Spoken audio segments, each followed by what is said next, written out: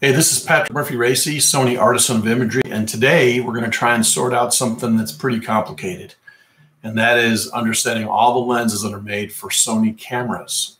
There's a bunch of them, and I'm going to kind of go through and explain the different mounts and then also the different series and what they all mean to use a photographer, which ones you should maybe think about buying depending on what camera you have, as a good for instance.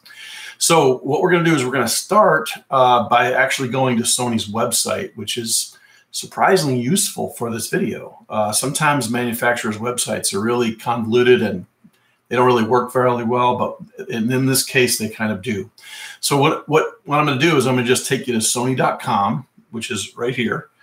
And just here's Sony.com. And then what we're going to do is we're going to go down to electronics, and then scroll over here to cameras, and then I'm just going to click on lenses. And this is going to bring up a very useful area. So right here, it just says lenses, and there's 92 different products. So there's 92 different lenses available on this website. But what we're going to do is we're going to actually click on the filter button. And this is extremely useful.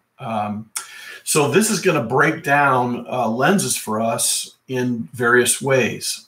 For instance, up here is A-Mount, then there's E-Mount, then there's 35mm full frame, and then there's APS-C. Now, you might say, well, E-Mount is the same as APS-C, isn't it? And aren't all 35mm full frame lenses also E-Mount? The answer would be yes, they are. And that's why I'm making this video, because it's kind of confusing. So what we need to do first is go back to the A-Mount section and explain what all these are lenses like, similar to the Canon EF-S lenses. They only work on the APS-C sensor cameras. They won't work on the full frame cameras.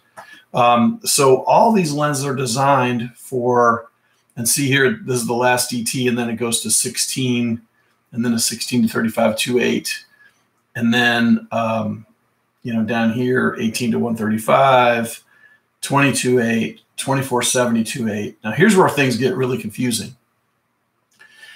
In the A-Mount system, all the A-Mount means is Minolta mount.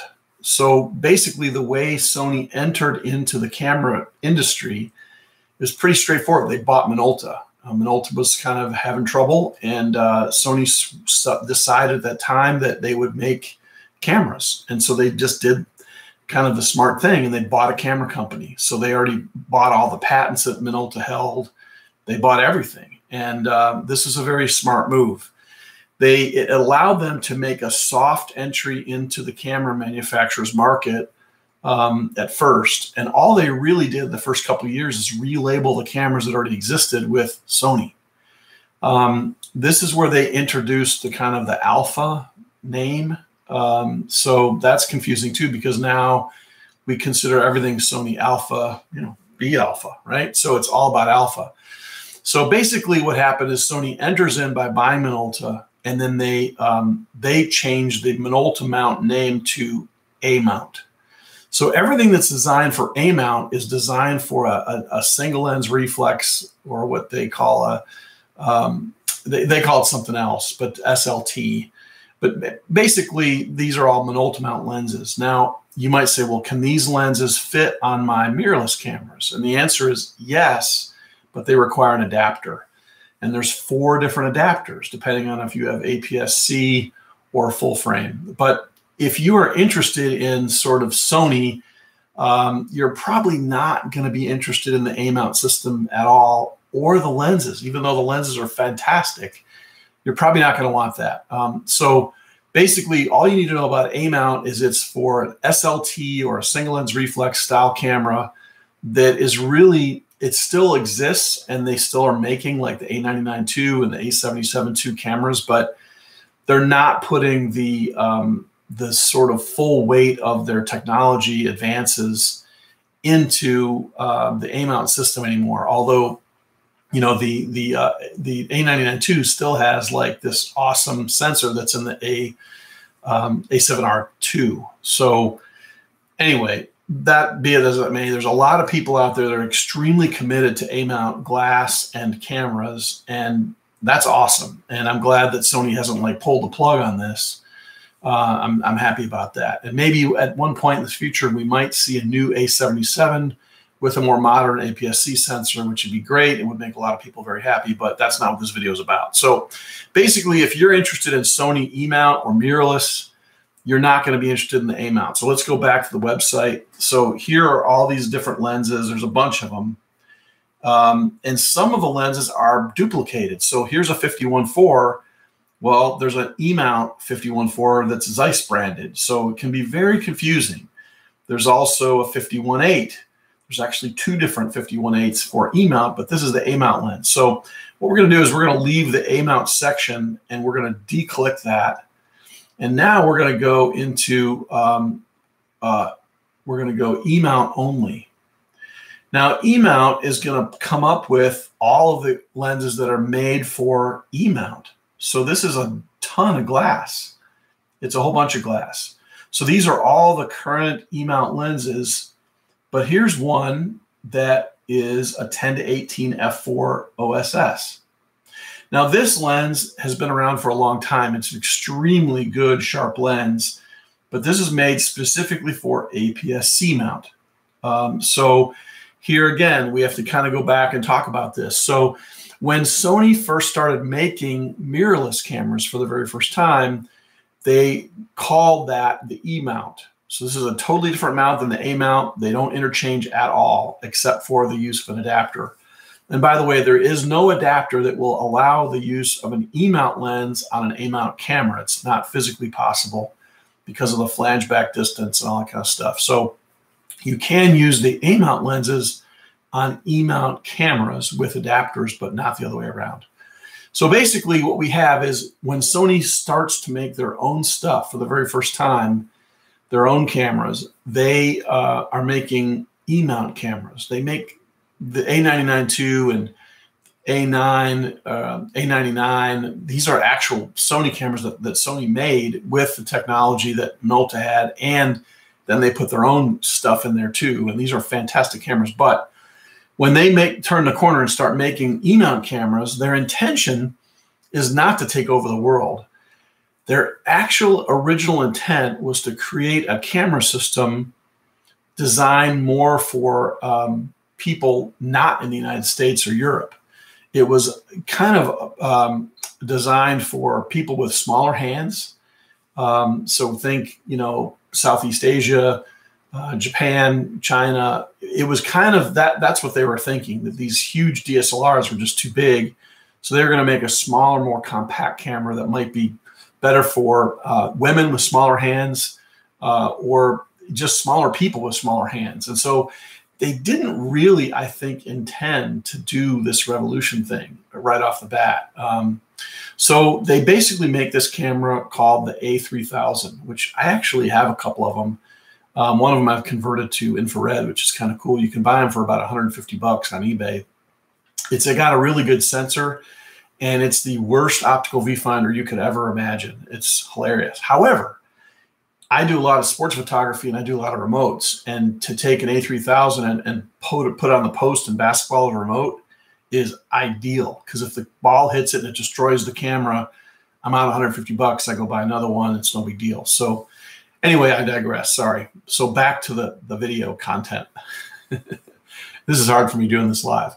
So basically what happens is they make a couple of lenses that are specific to this APS-C sized small mirrorless camera. Now, my favorite one of these lenses is right here. I still have this. I bought this originally way back when. This is the a 24 millimeter 1.8, and this is a branded Zeiss lens. It is a tremendous lens. And so I use this all the time on my A6600, for instance. So this is a Zeiss. The Zeiss made the optics for this lens. The lens is manufactured by Sony with Zeiss glass put into it. And this is only for APS-C. Now, the beauty of all of the E-Mount lenses that are the product code starts with SEL. So this is SEL 2418. So SEL Sony E-Mount, electronic mount. And then it's a 24 millimeter 1.8 aperture. So SEL 2418, that's what this is. So this is a great lens. I love this. I still use this a lot. And by the way, I still own the 10-18 f4, which we had just found on the website here. This lens is a tremendous lens, and I kind of want to give a little shout out to it because this lens might surprise you because it is an ideal lens for use on a full frame camera or an APS-C camera on a gimbal. It weighs so little and it's extremely sharp edge to edge. And the equivalent focal length of this lens is 15 to 27 millimeters. So think about how tiny and small this lens is on a gimbal. So you could take this on an A7 III in Super 35, and you've got this incredible 15 millimeter to 27 millimeter lens. And even if you zoom a little bit, the lens is so small and light that you don't really knock the gimbal off balance, even if you zoom in and out a little bit. So it's a pretty cool lens. I love that lens.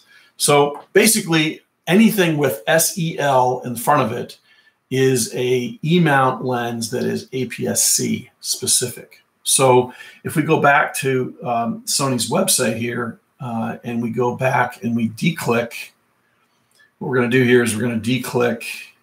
Let me get you back on here. So we're going to go roll up to the top and we're going to declick filter. And now we go back to the beginning. So if I just click APS-C right here, now you're going to see all the lenses that will fit on an APS-C camera. So here's the 10-18 I was just talking about. Here's a 16-50. That's a kit lens that's very popular. Here's a 16-70. The 16-70, by the way, is the best kit lens in my opinion. It's awesome. It's small, compact. It's f4 and it's Zeiss and it's extremely sharp. It's also radically fast for sports. So if you're going to sit on the basket, this is a great focal length to have. So I really love this lens. It's a really good one. So anyway, you go through all these and what you're going to see is that here's the, these are all the lenses for APS-C. They're specific. There's the 24-18 that I just talked about. Notice it says SEL 24F18Z. So the Z stands for Zeiss. So the one next to it is a macro lens, 30 millimeter lens, SEL 30M for macro, 35 is a focal. So the 35 is the aperture. So again, 35-18. Here's a 35 millimeter 1.8 OSS SEL. This means it's only for APS-C. So you kind of have to figure out how to look at the models. And if you're buying glass used online, it can be really dangerous because if you don't know what you're doing, you could think you're buying, for instance, this lens. This is a FE 135 1.8. This is a really awesome lens. This is my favorite 35 millimeter focal length lens for full frame.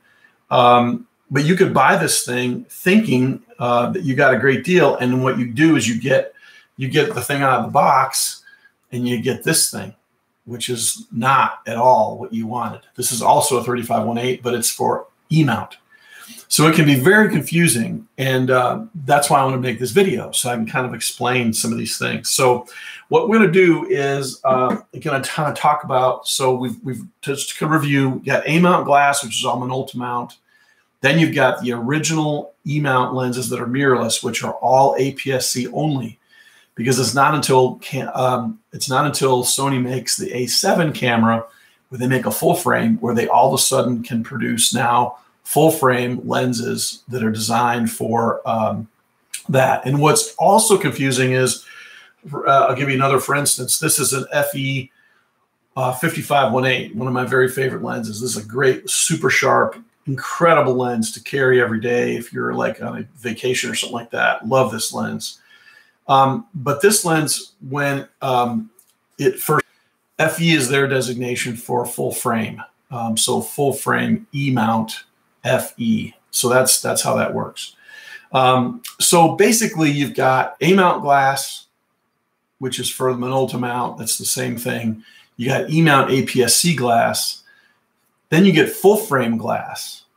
And then we got to kind of do something else now. So what I'm going to do is go back in the website, and we're going to go back to that same filter. And this really does help. So I'm going to declick filter. I'm going to declick APS-C, declick E-Mount, and I'm just going to click 35mm full frame.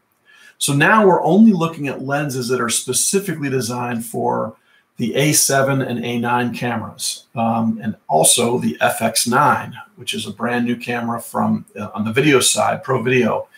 So all these are the full frame lenses, okay? But wait, it gets even more confusing. And so here's an example. So here is my 55mm lens that I was just showing you. Here's the 55, and if I turn it, it says Sony on one side, it says Zeiss on the other.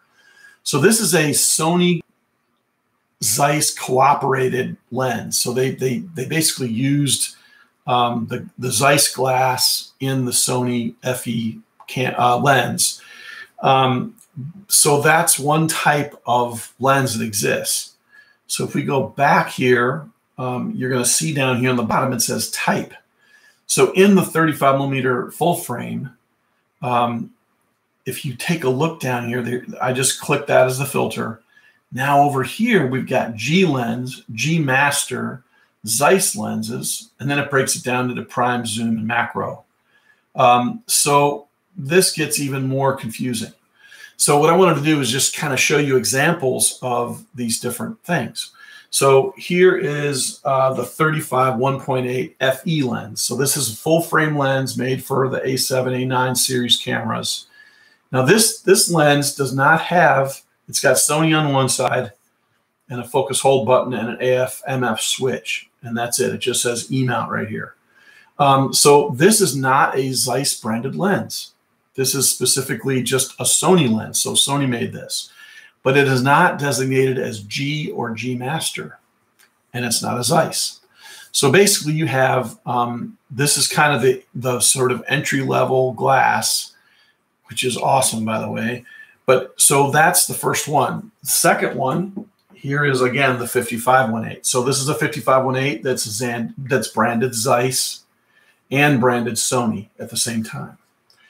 Now here is another thing. This is a G lens. This is to my knowledge, I think this is the first G lens they ever made. And this is the FE 90mm macro 2.8 G.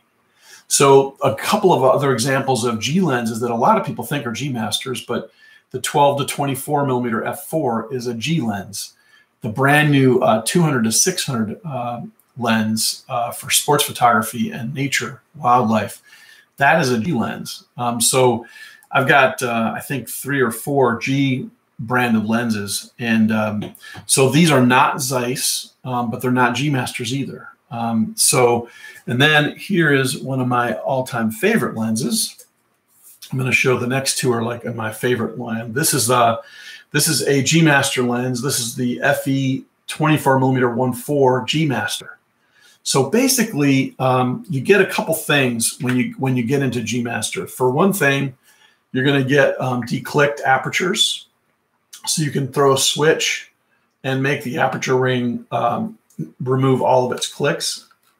I don't know if you can hear that, but it clicks when you do that, and you just declick it. And so for video use, this is a tremendous lens. Another one I just love. This is probably, if I had to say what's my favorite lens in all of Sony, this is it. This is the FE 135 1.8 G master.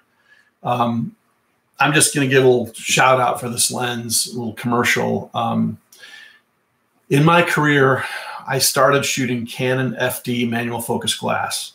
Then I went to Nikon, and I shot all this awesome glass, 400-2.8, 600 f4, 504, all that amazing glass. Then I went to Canon in 1990, about 1, and I shot all the EOS stuff that they made for 19 years. Along the way, I also shot Nikon for a very brief moment at the end of that era.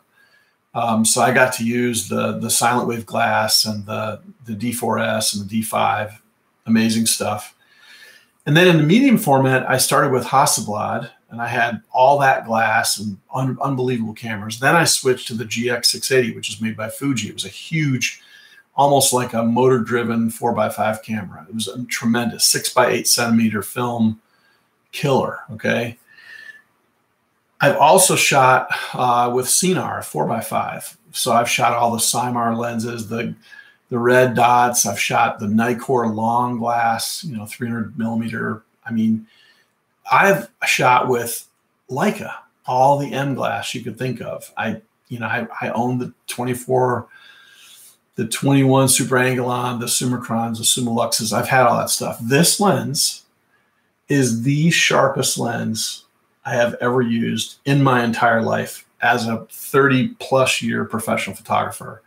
The 135-1.8 is in its own league, as is the 24-1.4. These two lenses here this is like really core to my kit when I go out and shoot senior portraits, weddings, lit portraits, whatever.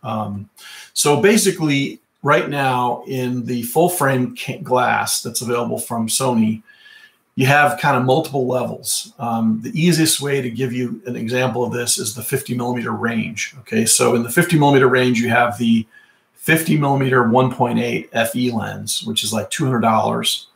That should tell you something. It's a little very, very inexpensive. It's a really cheap way to get into a fast kind of intermediate telephoto, normal, whatever. That lens is $200. Then you've got the 55-1.8 Zeiss lens, which is tremendous. Then you have a 51-4 Zeiss lens. So you have three different lenses in the 50 millimeter range, all with very different price points. And so, this is for good reason. So Sony's kind of now, kind of filling out things with some of this less expensive glass that makes getting into interchangeable lenses a little more accessible for people that don't have lots of cash, which is really good. But basically, you have these multiple levels. And initially, when they first started making glass, it was either the Zeiss branded glass, which is the highest, and then it was the normal Sony glass that didn't have any designations before they even made G.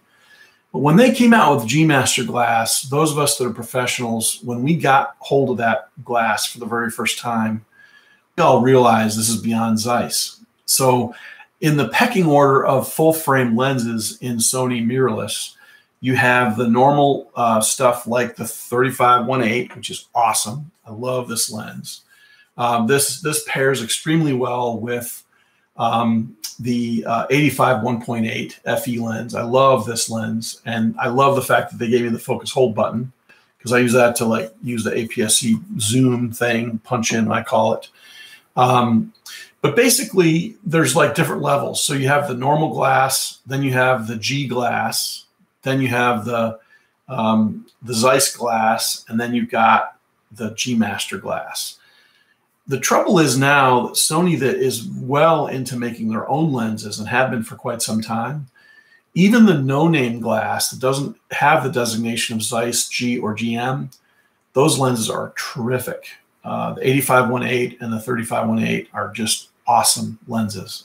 So you're really not stepping down when you get these lenses like those, the ones I just mentioned. So, and then the last one I wanted to kind of talk about is, even if it's just briefly, there's a whole other series of lens that is in Sony full frame and APS-C. And these are the PZ lenses. So this is a PZ lens. This is my PZ lens. This is a cinema lens. So you can basically do power zoom right on the lens itself. Of course, this powers off the camera. Down here, you can decide if you want optical stabilization on or off. If you're on a tripod, you'd probably want that off. You can declick the aperture. That's what, so this is where you declick the aperture for, to make the aperture perfectly smooth. Also, what's really cool about these lenses is that instead of everything being on the top, which is where you'd normally find everything like that, the hash marks for aperture and focus, it's all on the side. Because when you work in video or film, you're kind of on the side of the camera more than on the top. Sometimes the camera will be above you or whatever. And so it's very accessible to be able to hit everything on the side. And the PZ lens is also, because so many filmmakers are manually focusing still, even though we have IAF for video now, you just knock this forward and knock it back to do manual focus. So this is now manually focusing. But if I go forwards, that's going to knock me right into autofocus. So these PZ lenses are really cool. And one very little known fact about PZ glass is that there are remotes made on the video side for camcorders in Sony that will plug right into the multi-outlet of, say, an A7R 2 or 3 or 4, or your A7 III or A9. And believe it or not, you can do remote zoom through a cord. They even have an infrared remote, which is kind of cool. I have one of those I use on a Ronin M a lot. But basically, you can achieve servo zoom remotely with these PZ lenses. Now, the most popular one is the 18-105 f4. This is a APS-C only lens. But it's really cool. If you wanted to do a cheap jib arm, for instance, you could just like buy a $40, $50 remote cord that has, you know, record on off, and it has like the zoom feature on it. I just bought one and I cut it, and I just extended it with Cat5 cable. I've got a 25-foot long lead now. And so I can put this lens on a jib, and I can fly that thing, you know, 12 feet in the air, fly it around, zoom, pan. I've got a pan tilt head thing. But all this is possible through like the A6600, for instance, or the any of the A7s or the A9s. So there's a lot of capability because of the crossover with video, the Pro Video crossover, the Pro Audio crossover with Sony. It's tremendous. So I just did want to mention that last piece of the puzzle with these PZ lenses. So that in a nutshell is what's happening. And I know this, I've rambled a little bit. It's hard to do these live, but it's a lot less production for me. So I hope you don't mind. We're at like 28 minutes right now. And I'm just going to look over and David Harrison is saying he's on the edge of switching. That's cool. Leo's from Germany. Good to see you, Leo. My favorite thing to drink in the whole world in the summertime is Apfelschorle. I love that stuff. Let's see. Mark Faust saying loves his PZ lens and aperture lock. Yeah, the aperture lock is really, really important. Moto Photo, hi. But anyway, I just wanted to kind of offer this up. So basically, if you're getting ready to buy a used lens, especially off of eBay, where the descriptions are not always the most accurate, be very cautious. Make sure that you know what you're getting before you buy a used lens that's made by Sony, because you could get a bad surprise and not be able to return it. One last thing I want to mention about the glass like this. This is the 2414 APS-C Zeiss branded lens. This is a 35mm field of view when you put this on an A6600, for instance, or A6000. You can take this lens and put it on any full frame camera, and it will automatically give you the correct framing for this. So you'll see a 35mm field of view, but you will achieve more depth of field because of the optic, because it's technically a 24mm instead of being a 35. So sometimes for depth of field reasons, especially in video production, I will say take off this lens. So I'll have the 35-1.8 on for a certain scene, like a kind of an interview or whatever, but I'm just not getting enough focus and I need more depth of field. So what I can do is I can take this off of a full frame camera, which is a 35mm field of view, and I can replace it with this 24-1.8, which gives me a 35mm field of view with more depth of field. So I interchange these lenses between systems all the time. Now, another great example of this is the 55-1.8. When I go out of the house and I don't want to carry a lot, I ride a motorcycle a lot. I love to ride a motorcycle. What I'll do is put a small kit together with A6600. The 24-1.8 is going to be with me always on those trips, as is the 55-1.8, because this becomes an 82mm Zeiss 1.8 lens. It's perfect for shooting portraits or that focal length. So all these things interchange, and it's very important to point out the freedom that we have in glass in Sony. And Sony loves to talk about the one mount.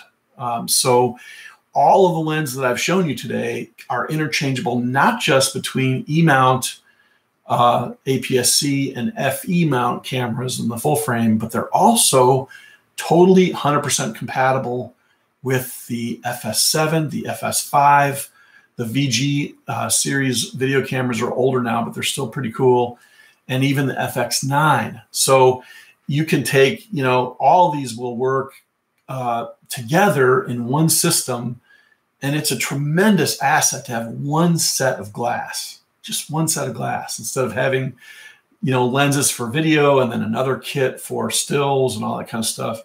Sony makes so much sense, in my estimation, for those of us that go and do motion and stills at the same time, sometimes on the same job. So cool. So anyway, let's see.